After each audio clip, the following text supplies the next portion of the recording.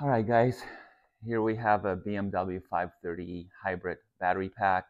This is a 12 kilowatt hour, and we're going to tear into it. But before we do so, let's check in with our safety correspondent, Damian McGuire. So before I start any working on the battery here or dismantling, now you'll see, bare hands, but I do have a wedding ring.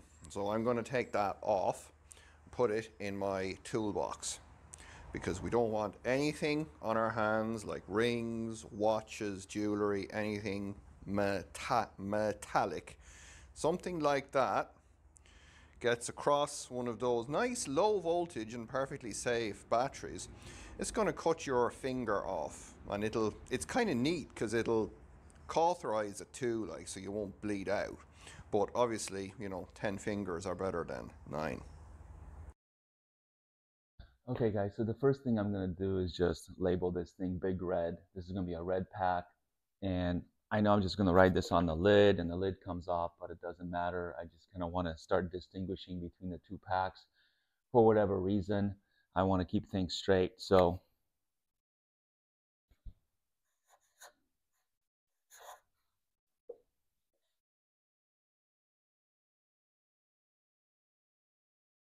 okay, so this is going to be our Big Red pack, and no ring, no jewelry, no gold chain, no gold teeth. Putting on some semi-rubber gloves, and I do own a pair of the fancy high voltage gloves, and I'm sorry, they're completely useless. The rubber gloves that go inside the protective gloves already tore on me, and when I wear the double pair, I can't work on this pack whatsoever. So I own a pair, but I find these thin ones a lot more friendlier to use. Okay, we have 50 screws to remove here, but before we do that, we want to check the voltage of the pack.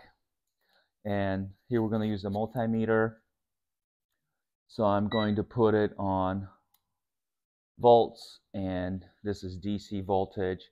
And we want to plug these in one at a time. When you're using a multimeter on a high voltage battery, this is when you're at your most dangerous, because most folks are going to do pretty much this, right? Like, we've always used a multimeter. Is going to take a probe in each hand. We're going to stick it in somewhere, and that's perfectly fine. As you see, I'm reading 42 volts on this particular module. In fact, all the modules are at 42 volts. I checked earlier. But why is this the most dangerous time? Well, because 42 volts isn't too bad, but if we want to measure the entire pack, let's say we have a point here down around the contactor box where the two ends of the pack come together. What you don't want to do is, if we just pretend this is it, is do this, okay? Because now you're potentially putting yourself across a high voltage DC source. So let's not do that. So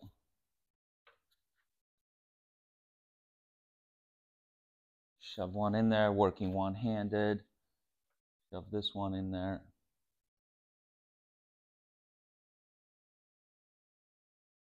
And, well, not reading anything really, and it's not supposed to. The pack is turned off, if you will. So once we get in there, we have to figure out how to turn the pack on. I'm getting a bit ahead of myself, so for right now, we're just going to remove the lid. We're going to bypass what is called a safety box in there, and we're going to try to take a voltage reading from the leads coming from the cell modules to the safety box rather than out of the safety box. So we'll regroup and do that. Okay, guys, so these, I don't know what size these are. I'm going to use a Torx T40 here. That's what I've used on the other packs. These are metric something, and I have metric hex, but none of them fit, so I don't care. I'm just going to use this thing. We got to go 50 times around, so here we go.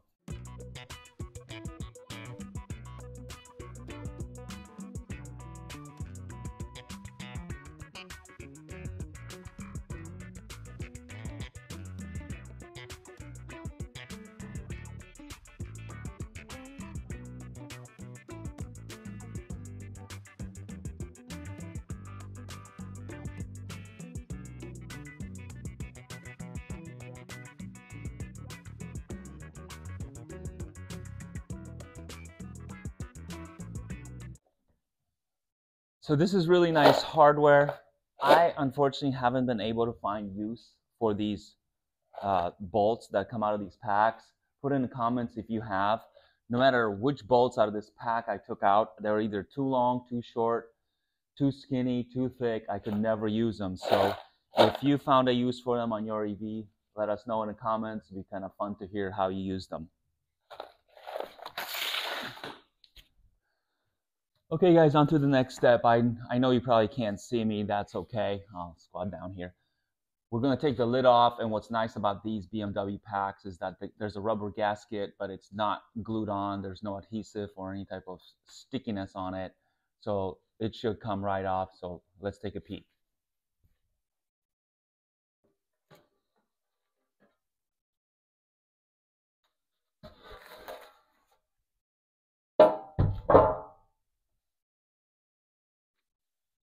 Okay, and there we have it. So let me remove the rubber gasket and show you that it's just laying on here. It's not stuck or glued on there.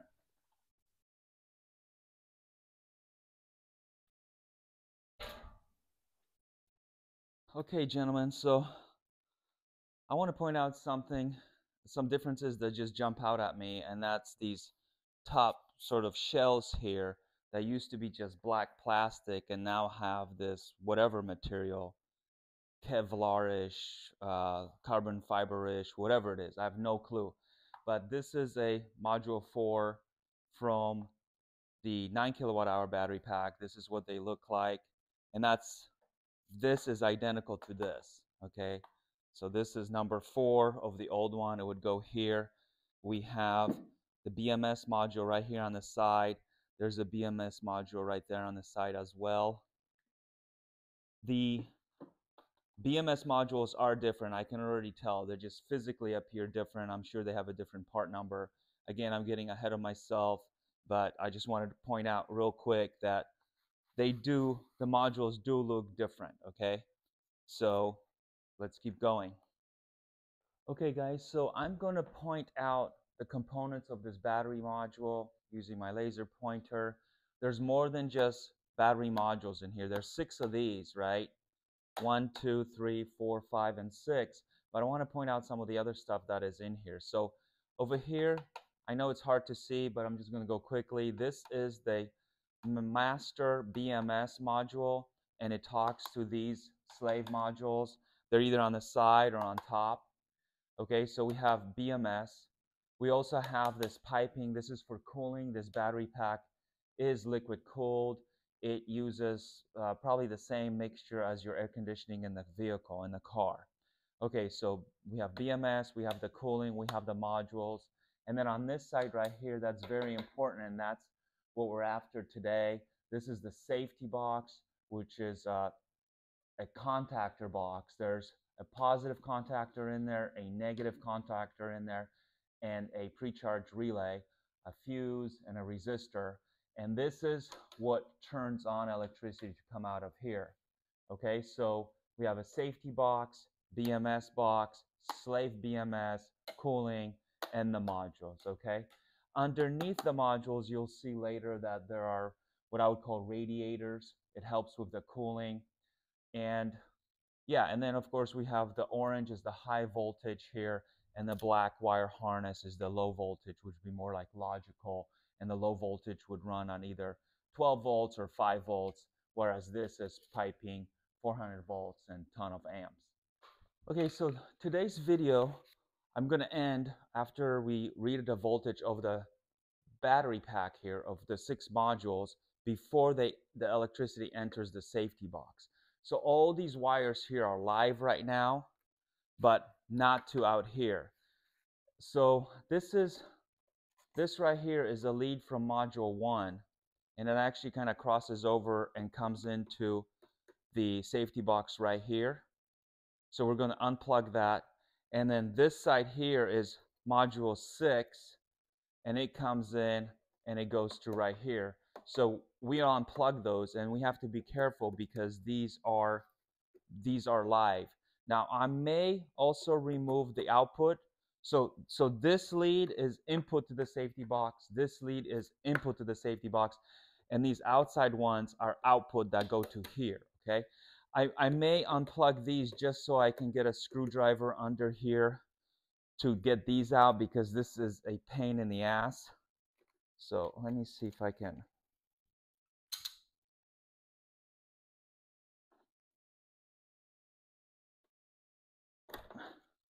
Okay, so I just took this out of the way so I can clip this underneath here.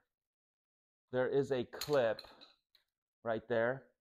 And I own a pair of plastic pliers for safety reasons, but again, I had no luck with them. The one time I used the safety pliers, the proper plastic pliers, I actually broke one of these clips. So I was trying to be good, be proper, and it backfired. Okay, so I know you're supposed to do this one-handed, but I'm a wuss. Okay, so we don't have to unplug these to test the module on these, okay? But I do it to just get them out of the way.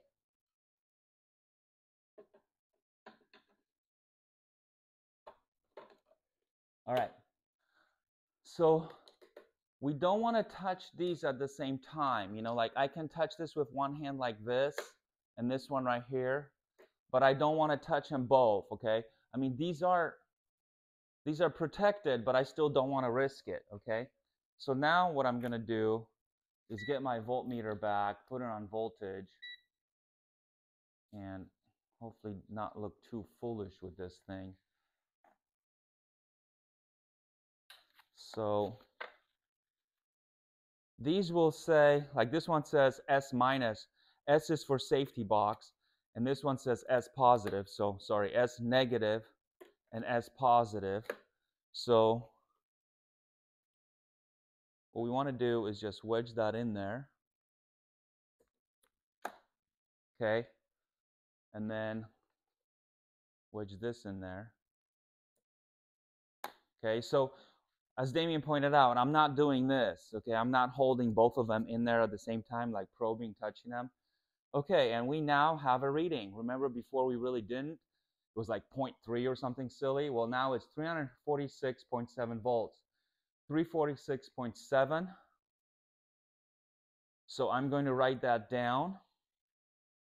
And you can run this pack down to like 300 volts. So this is, I would say this is like somewhere below 50% charge. I'm just glad to see something on there. Okay, so I'm going to write that actually on the cover so that we know 346.7. Okay, so now I'm going to unplug this.